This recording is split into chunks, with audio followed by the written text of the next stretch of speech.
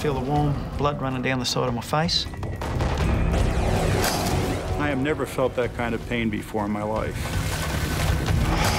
There's a pressure crushing my lower back. It's everyone's worst nightmare, being eaten alive by a wild animal. In this episode, 3 remarkable stories from the water's edge. What's it like when you become human prey?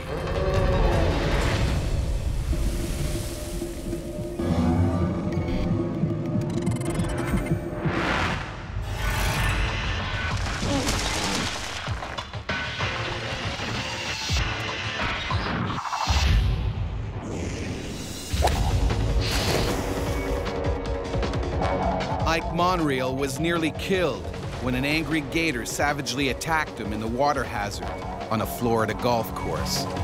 I was slammed from the back. My shoulder wasn't attached anymore.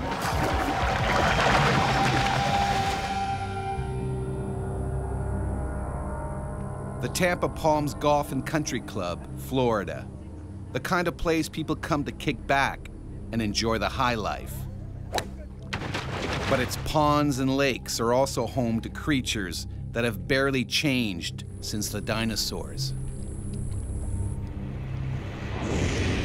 Alligators are very common in Florida, and almost any freshwater system can have alligators in it.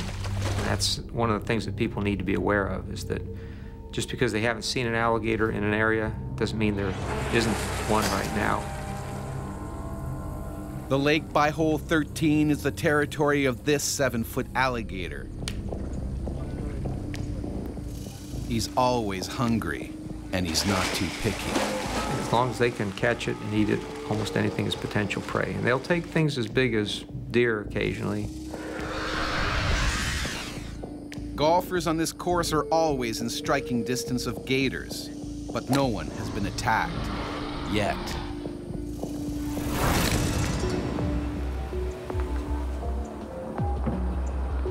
"62-year-old Ike Monreal owns a golf ball retrieval service, diving for lost balls in the lakes here.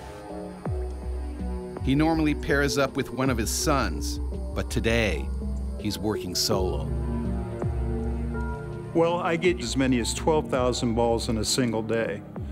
And at this time and point, I was being paid 8 cents per ball. Ike's been doing this job for the last 15 years and knows how dangerous it can be. I've been nudged not knowing the alligator was in the water. That happens. They'll stay down for 15, 20 minutes. So I've been bumped, nudged, nipped, tail whipped. Almost all of us divers working in the southeastern United States, we have close calls like that. The gator is getting hungrier by the minute. The hot weather triggers its need to kill and feed. Alligator activity is related to temperature.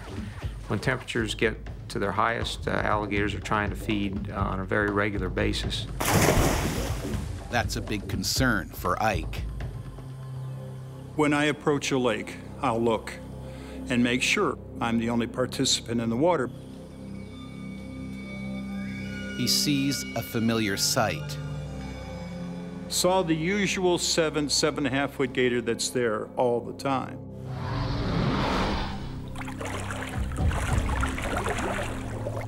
Ike keeps a close eye on the reptile. Females occasionally do attack humans, but it's not as common as males. Males get a lot bigger than females. The coast seems clear, but Ike is yet to notice that another gator is also in the pond. And this one is a gigantic 400-pound male. Generally speaking, the larger the alligator, the greater potential problem with an attack on a human.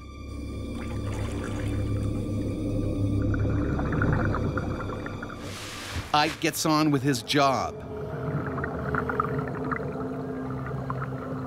The limited visibility means he can't see the 10-foot gator coming straight at him. A gator determined to protect his new territory.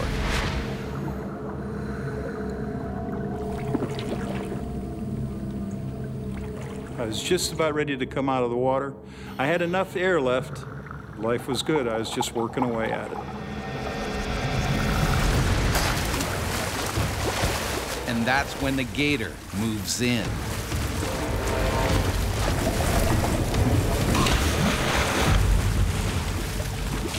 All of a sudden something clicked at the alligator and it says, I'm going to go ahead and give this a try. Searing pain shoots through Ike. The horrific force, the slamming effect, the excruciating pain, and I knew it was going to be life or death. Like a sledgehammer, the gator's jaws slammed down on his shoulder with 2,000 pounds of pressure. Teeth are very sharp and they can lacerate and tear, but they don't actually sever like a shark's teeth will do. So an alligator's teeth are mainly meant for holding on. The pain, in all honesty, on a scale of 1 to 10 was an 11. I have never felt that kind of pain before in my life. If the prey item's too big to swallow whole, they'll try and spin off pieces. Ike sees his left shoulder disappear into the gator's jaws. One quick spin, and his arm could be ripped right off. I couldn't bring my arm back to me, so I thought I had already lost my arm. Ike stares right into the eye of a monster. That big, lifeless, dead eye, that look, that eye was right here. I tried getting up and going for the bank. Incredibly, he crawls towards shore with the alligator still latched onto his shoulder. Seeing two golfers nearby, he desperately tries to get their attention. They can barely believe what they're seeing.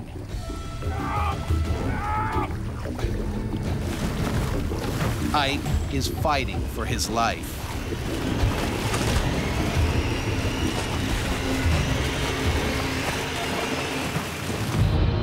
I said to myself, you have got to keep your head together here. Hey!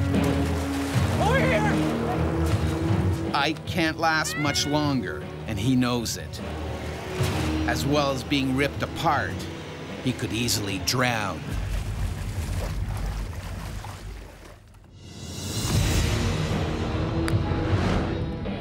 Retrieving golf balls in a pond at a country club in Tampa, Florida, Ike Monreal has been attacked by a vicious 400-pound gator.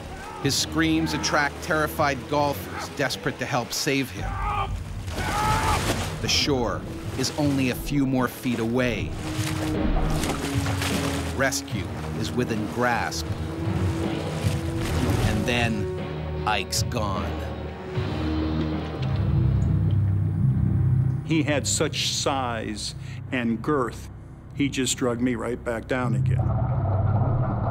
An alligator will try and get the victim off balance, trying to drag them out to deeper water. And once it's drowned, then they will dine on it at their leisure.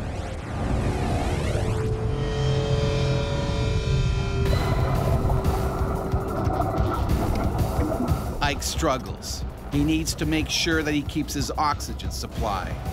Without it, he will die in minutes. I said to myself, you pass out, the regulator falls out of your mouth, and you're gonna die here. That's when I prayed to God. For Ike, it's now or never. He needs to do something, and fast.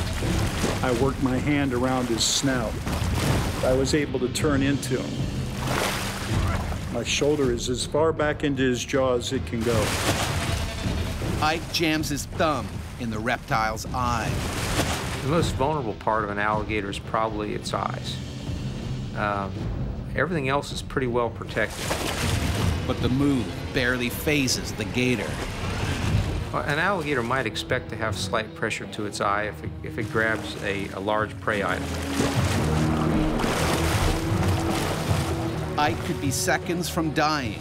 He reaches back with everything he's got. That's when I stuck my thumb as far back into his eye and as down as far as I could.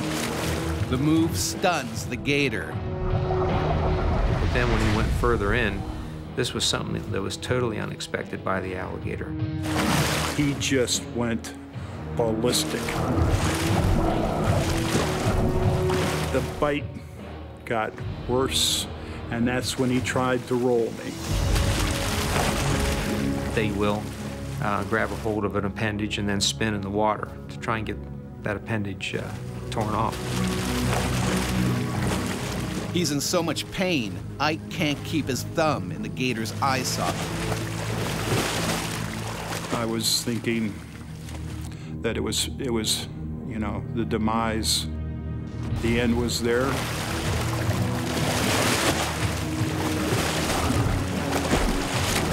I saw my wife and my 3 teenage sons looking down at me.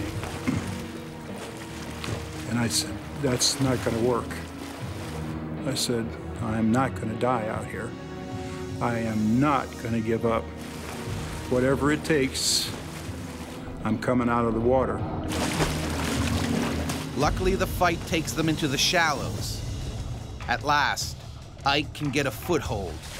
Now he can stop the gator from rolling him. I was not going to let him kill me. I was not going to let him drown me. And then Ike goes in for another attack. I certainly wasn't going to let him sit there and twist off whatever he had in his mouth.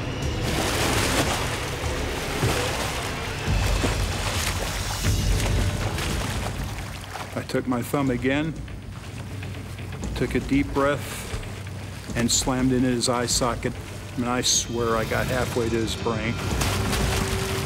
Alligators can feel and react to pain. They don't like that. Against all odds, the giant's jaws finally snap open. Ike seizes the opportunity and desperately tries to get out of the water. They learn very fast and probably realized this was not the type of thing that it wanted to pursue. Ike scrambles onto the bank before the gator changes his mind and comes back.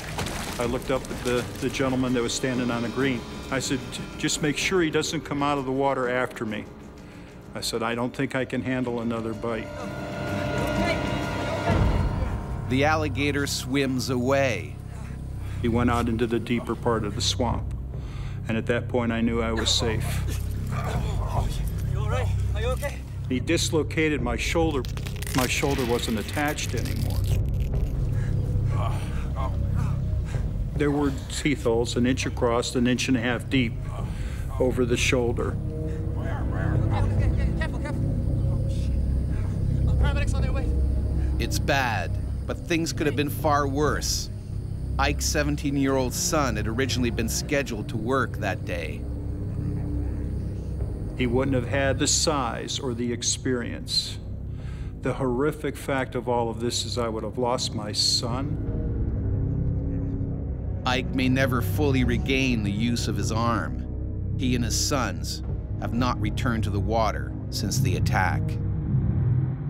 My sons do not dive anymore. My business is Ike and Sons. My boys I'll not let go in the water anymore.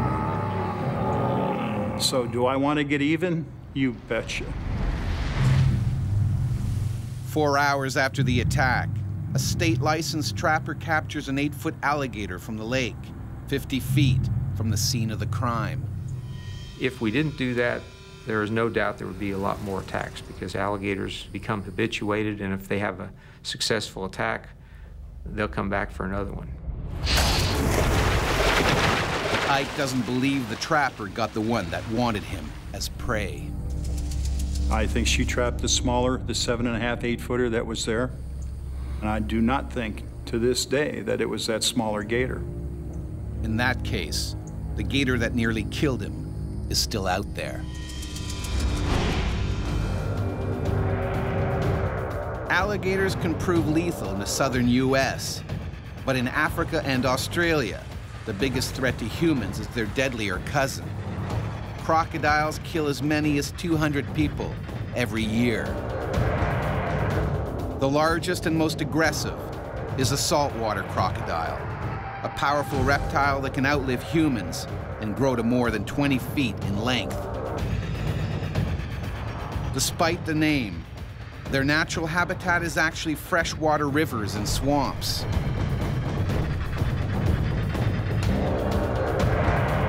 What makes them so deadly is their uncanny camouflage. In September 1872, Australian Constable William Davis decided to break police regulations and take a refreshing swim in Darwin Harbour. Davis spotted a log floating some distance out and swam over to it. Suddenly, the log started swimming towards him very quickly. Davis soon realized it was a saltwater crocodile that had left a river and headed into the harbor. But it was too late. As Davis started to swim away, the croc zeroed in, its jaws crashing down on his head. Constable William Davis became the first police fatality in Australia's Northern Territory. More than 100 years later, amateur diver Jeff Tanswell was also savaged by a saltwater croc. It turned a snorkeling trip into a bloody battle for his life. And I was screaming, "Don't let him eat me, just don't let him eat me." Dad! Dad, come on! Come on, grab my hand! Northern Australia. Protected by law, the saltwater croc population has swelled nearly 5,000% over the last 30 years to as many as 150,000. They are man-eaters, and no stretch of water anywhere is safe. On a tidal river, this 12-footer is looking for its next meal. Their diet consists usually of fish and crabs, crustaceans, small mammals, that kind of thing. But an 18-foot crocodile can drag down a buffalo if it really wants to. Although he normally hunts in rivers, today he heads out into the open sea. People have seen saltwater crocodiles swimming past oil rigs and past boats just in the middle of the ocean. And so what's this crocodile doing? It's just swimming from one point to another.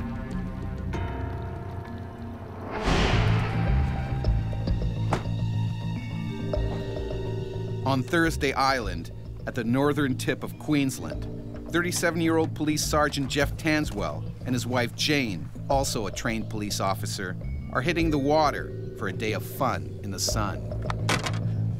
My entire life I've been brought up by the water. So we've always been brought up with boats and diving and fishing, and that's just second nature. If we go fishing, or we'd just go out and have a look and jump out on a reef. Hi! Hey! Hi! Today, they plan on doing some spear fishing with their friends Amanda and Dave. They head towards the remote Adolphus Islands, an hour away. We hadn't been there before, so this was going to be another opportunity for us to explore. The ocean around here is dangerous. We're a bit, I guess, aware of the possibility of sharks being in the water.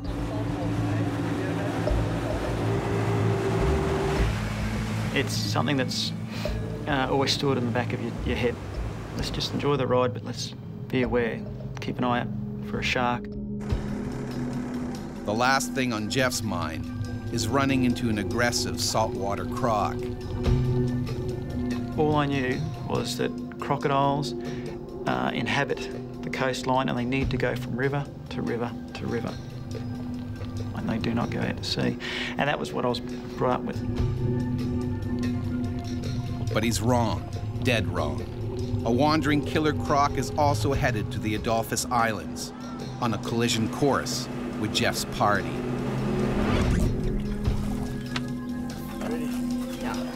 They pull into a coral reef and scout for any signs of predators.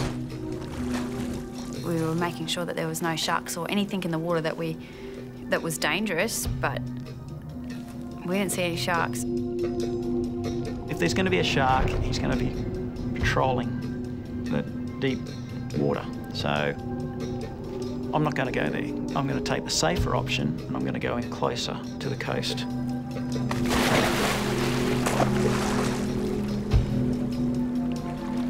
Amanda and Dave are the first ones in. Because they're entering unfamiliar waters, Jeff asks his wife to stay on board.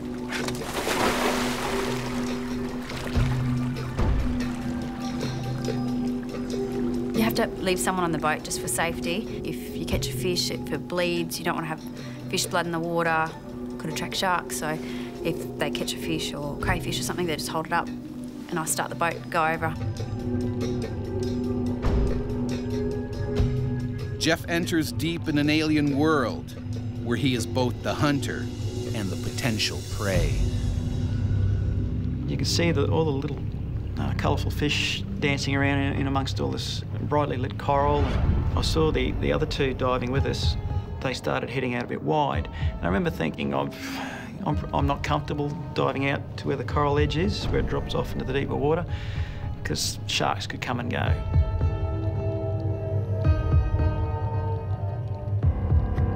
But sharks are not the problem. The hungry 12-foot saltwater croc is closing in. I remember a little voice in the back of my head's going, there could be other big things out here. The giant croc quietly stalks Jeff and his friends. It's breeding season, and like all crocs, he's more aggressive than usual. Jeff heads up for air.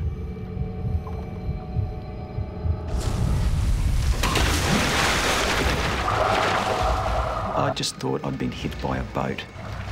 The fear that a predator instills in its prey it's bottomless. No matter how fast you move, if a crocodile's head is half a metre from you and it strikes, you cannot possibly get away. Jane can't quite make out what's going on.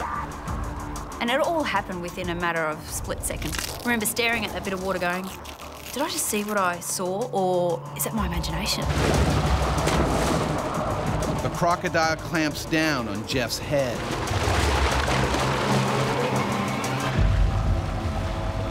And I've become aware of this pressure on my head, this crushing pressure on my head. The crocodiles have got the strongest jaw muscles of any animal that we know for their size. They've got about 66, sometimes 68 teeth in their jaws. They'll puncture through flesh, they'll go through shell, and they'll even go into bone. Jeff is dragged down with his head ripped open. He's bleeding heavily and running out of air. He's just gone down with no splash, no screaming, no kicking. Jeff! Jeff! I had no feeling of the water, the temperature, sounds, everything, sight, everything was gone. They've got the power just to shut down your entire system and you don't have a say in it. It was a mixture of just horror as well as just total disbelief. You're on a remote tropical coral island. You're not looking for a crocodile.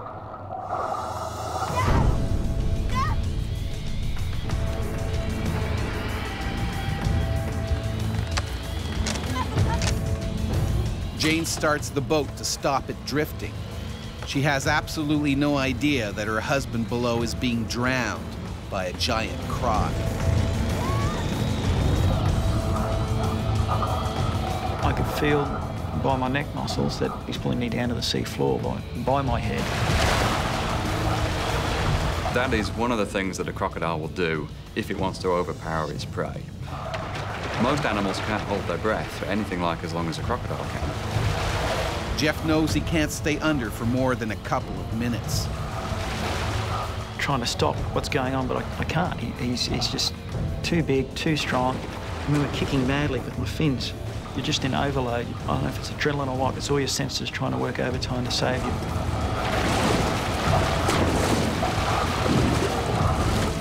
And then, a miracle.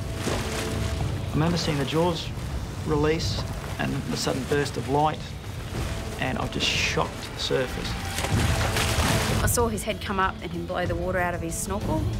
Jeff has no idea where the croc is and when it might bite again. All that was going through my head was his big blockhead coming back up and grabbing my legs.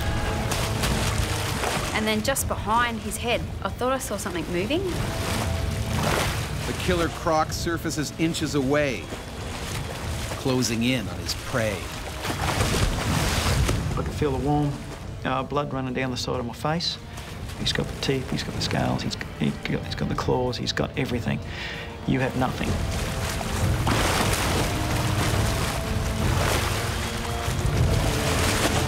I couldn't believe what I was seeing. It was the most unexpected thing.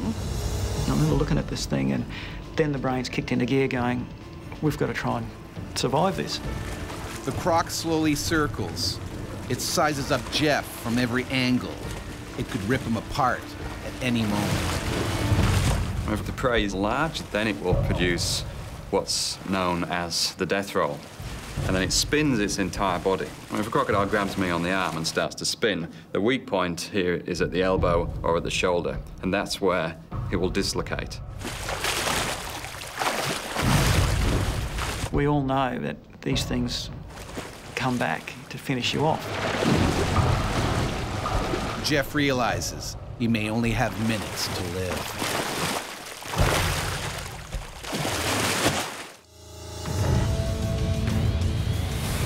Police Sergeant Jeff Tanswell has been brutally attacked by a saltwater crocodile in Queensland, Australia. And now his wife, Jane, also a trained officer, is desperate to save him before the croc finishes him off. Straight away, you just think, this is it. Someone's going to die here. I just had to try and get him out of the water. Jeff's frantic movements are only making matters worse. He needs to get back to the boat before the reptile returns for more. If you splash and splash and splash, the croc can feel that, it can hear it, and it's more likely to attract it back to the place. Stuck my head in the water a couple of times, just trying to see where the hell he went.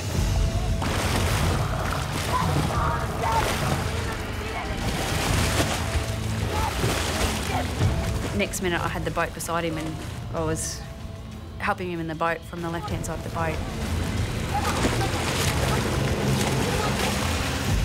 I don't know how I pulled him out of the water. I think it was just a pure adrenaline.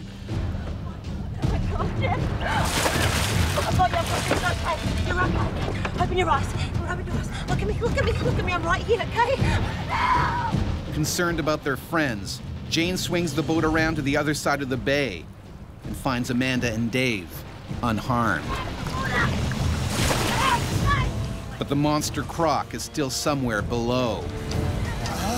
Get some towels, cover. Everyone may be safely in the boat, but Jeff's wounds are serious. I got a puncture hole in my left cheek. I got a laceration on my left temple. The left ear was torn.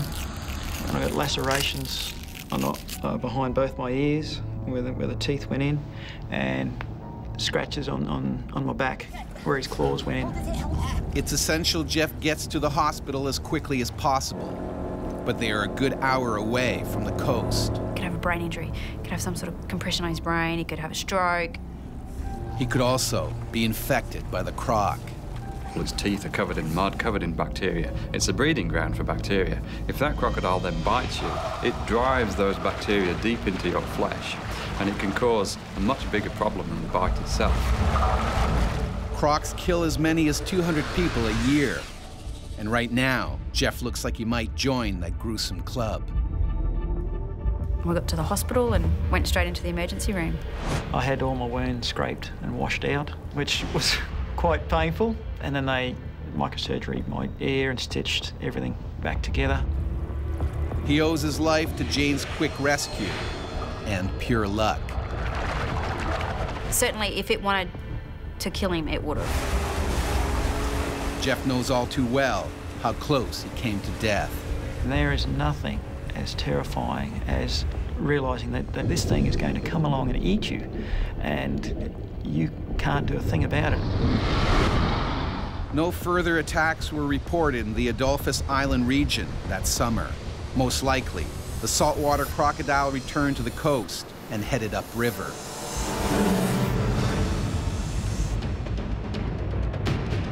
The worst saltwater croc attack is said to have happened in World War II during the Battle of Ramree Island in Burma.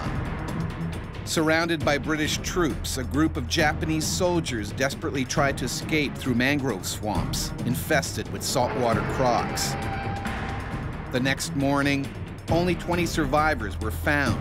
Nearly 400 may have been devoured by the hungry crocs. The Guinness Book of World Records ranks the attack as the worst animal disaster in history. But crocodiles are by no means the most dangerous animal in the water. That title falls to the hippo, Africa's most deadly creature. Weighing as much as a small pickup truck, hippos kill around 200 people in Africa each year. For millennia, they have been a deadly threat to people living throughout Africa. The mighty Egyptians had the most to fear. Hippos used to live all along the Nile, the lifeblood of their civilization. They were a danger to boats and to people working on the river's edge. The animals were considered so powerful, they were associated with gods. Kings hunted them from royal ships. It was a brutally dangerous sport. In around 3100 BC, Menes, the first king of unified Egypt, is said to have been carried off and killed by a hippopotamus during such a hunt, ending his 62-year reign. More than 5,000 years later, while leading a river safari in Zimbabwe, guide Paul Templar also found out just how brutal a hippo attack can be. I had tusks going through me every which way but loose. There was a lot of blood in the water. You could see he'd been quite badly bitten.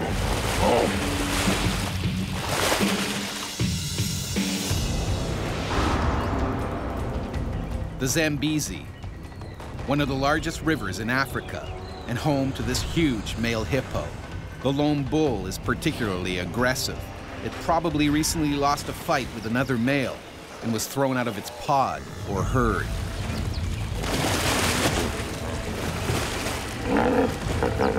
And now, he's viciously protecting his new territory.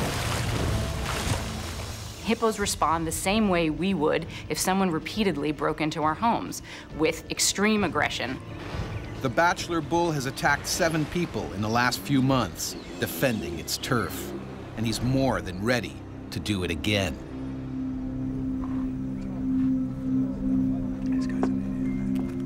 Zimbabwe river guide Paul Templar is enjoying a quiet afternoon off when he's unexpectedly asked for a special favor. Hey, what's up, man? Good, man. How you doing, man? Let's go. All good.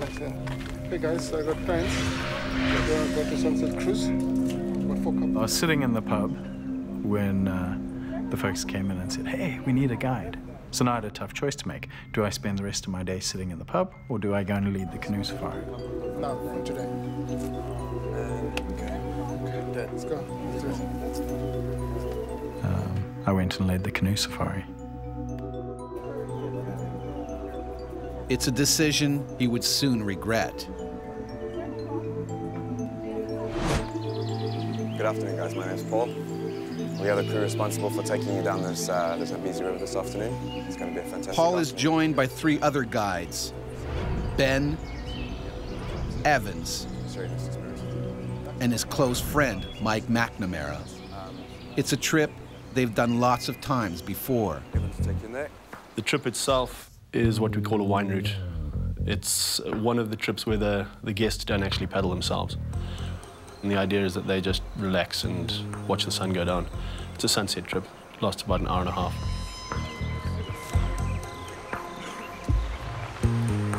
The idea was just to sit back and relax and take in everything that nature had to offer. Paul is on the lookout for the rogue hippo that has attacked 7 others over the last few months. He's already had his own nasty run-in with the 3-ton monster. About 6 months prior to this, I'd been leading a similar canoe safari, and I'd been attacked by a big brute of a hippo. The hippo had smacked the bottom of Paul's canoe, catapulting him and 2 passengers into the water. That time, they had escaped unharmed. I knew that that hippo was in the area, and though I couldn't see him, I thought going through the narrow channels would be my safest option. And so far, so good. As they come around the bend, Paul notices a large pod of hippos. They weren't really a concern. They were off to the side, and I could see them, and I felt that I had a pretty good sense of what they were up to. They proceed cautiously, making sure they don't startle the hippos. Paul also scans the water for any that are submerged. Occasionally you'll get ears, occasionally you'll get a head, occasionally you'll get the whole body. Then there'll be nothing. They'll all disappear underwater. You watch the water's moving differently if there's a couple of ton hippo moving around beneath it. All seems to be going well. They safely get past the pod into faster moving water, and then I turned just in time to see Evans flying through the air. Likely it's the same rogue hippo. From underwater, he surfaced like a giant torpedo and knocked Evans clear out of the boat. Paul watches in horror as the current drags Evans away. Evans went under and then popped up again. Paul paddles full speed towards Evans. I turn my canoe around, so I'm going backwards, so I'm between whatever's there and him. I back in to try to rescue him. Paul reached for him with a paddle, shouting to him to grab the paddle so that he could pull him out. I'm probably 4 or 5 feet away from him when I see this bow wave cruising in towards me. And it was at that point where the hippo just erupted next to Paul. While he's trying to help his friend, the hippo turns on Paul and attacks. Just all hell broke loose. The hippo just closed its jaws on his upper torso and pulled him off the boat. The hippo tries to swallow Paul whole. They attack the boats not because they recognize I will get to the people in here, but because they recognize it as a foreign object that needs to be removed.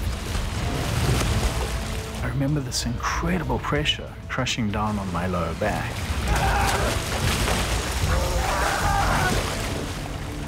Hippos are not interested in eating the people that get attacked. It's an aggressive reflex of, if I encounter something with my jaw, I will crush it. So the crushing comes from the hydraulic press that is their jaw, somewhere on the order of maybe 1,800 pounds. What the canines do is act as hole punchers. They can go through anything. They are strong, they are massive, they are sharp. Paul is kicking and clawing for his life. He needs to get out from the mouth of the beast. Evans also needs urgent help. He's in danger of drowning in the strong currents. There's nothing fellow guide Mike can do.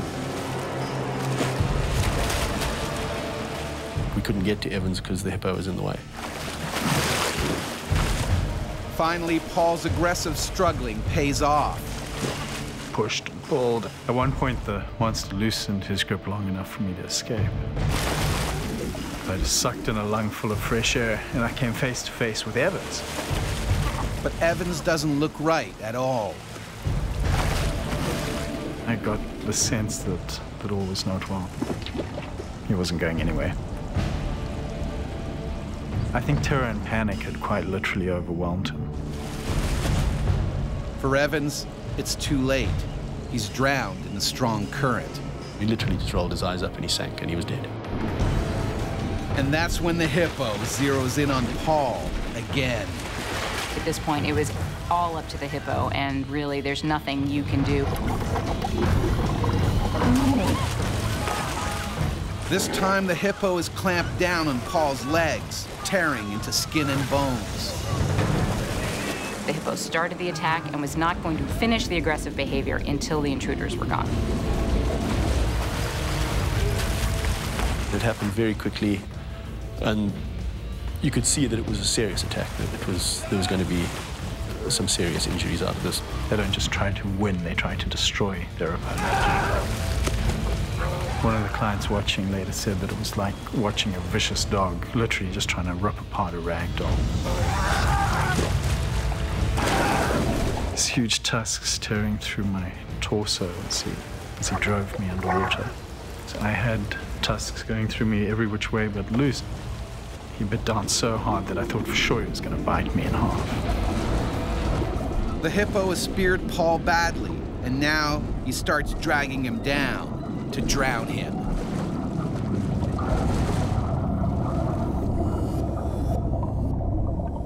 I remember lying on the bottom of the river and looking up. I remember I could see the different hues of green and yellow and the sunlight shining on the water surface. And I thought to myself, I wonder who can hold their breath the longest. Paul is close to death. Most humans can't go without breathing for much more than a minute, while the hippo can stay under 5 times longer. Fighting for territory is just second nature to hippos, and fighting to the death is second nature. They don't hold back at all. I watched my blood mingle with the water, and I just wondered which would happen first, if I'd bleed to death or if I'd drown.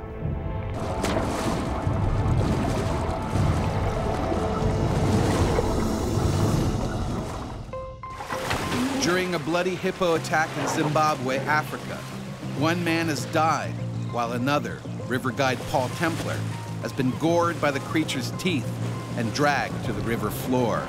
And now, Paul is also drowning. All anyone can do is look on helplessly. The amount of blood that was in the water showed that Paul had been bitten very badly. There's no sign anywhere of Paul. There's no way he could have survived a second attack. I didn't think I'd see him again. And then Paul popped up. But then the hippo spat me out again, giving me another chance to escape. Barely alive, Paul is bleeding badly. Mike guns forward on his kayak to save him. He knows there's not a second to lose. I was just shouting to him to grab the front of the kayak.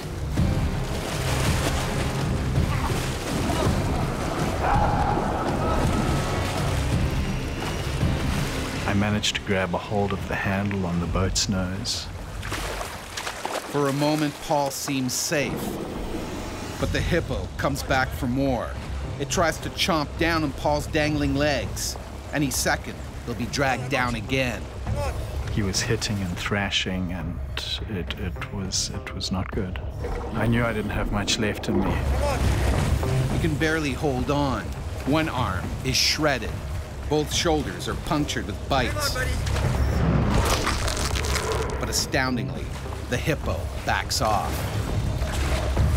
They're very unlikely to actually come into shallower water to follow an attack. It's not what they do. To get to the shallows, Mike has to fight the current. Paul is losing his grip. I was bleeding profusely. I was getting weaker. Paul hangs on. Mike paddles wildly. It's a race against time. I paddled to a point where there was a tuft of grass on a small rock sticking out of the river. The longer it lasted, the more it sapped my energy. Finally, they reach the shallows. I don't know how we do it, but Mac dragged me out of there. The hippo then stopped the attack, moved back, and popped up, but not actually following us into the shallower water. Out of his element, the hippo gives up the chase. Paul, I got you, buddy. Just hang in there. Paul is barely alive. Paul, hang on, look at me. Look at me, buddy. Just keep breathing. We got you. He needs medical attention desperately. To make matters worse, the first aid kit and a radio have both washed away.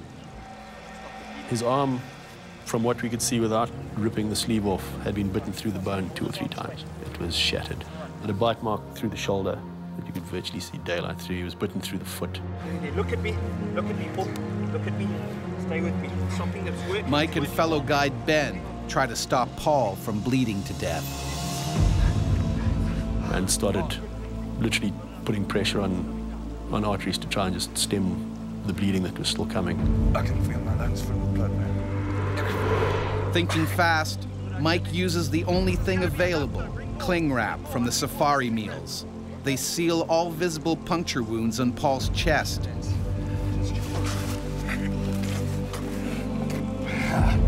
Mike and Ben lift Paul into a canoe.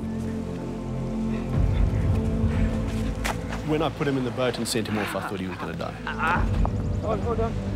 He definitely didn't look as though with those injuries he could survive. The only way out is right through the killer hippo's territory. What we're seeing is an animal under stress. The first time that someone breaks into your house, maybe you won't fight them off. The second time, maybe you'll fight them off a bit more. By the 10th time, you know, you're armed and ready to go.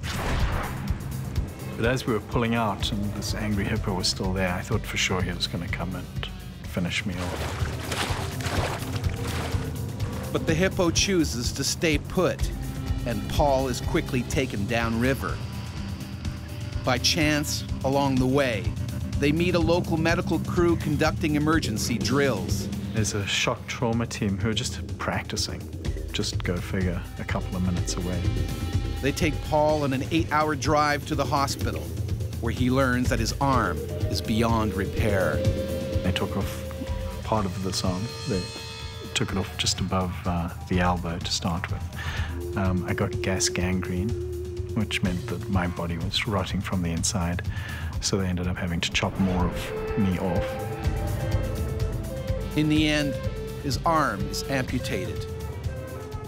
Mike and the river raft clients are rescued later that night. A search party is sent out for Evans. It was a full 2 days before we found his body quite a bit further downstream. It had washed out. The rogue hippo is never found.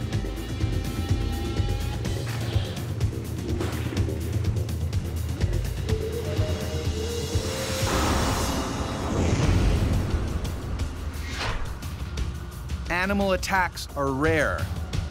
People are fair game, but we aren't a normal prey item for them. They usually avoid people. But as we increasingly crowd their water world, run-ins are bound to happen. They're animals that are trying to protect their territory. You know, this is their habitat and this is the area they need to survive. And when these river killers do attack, we become their human prey.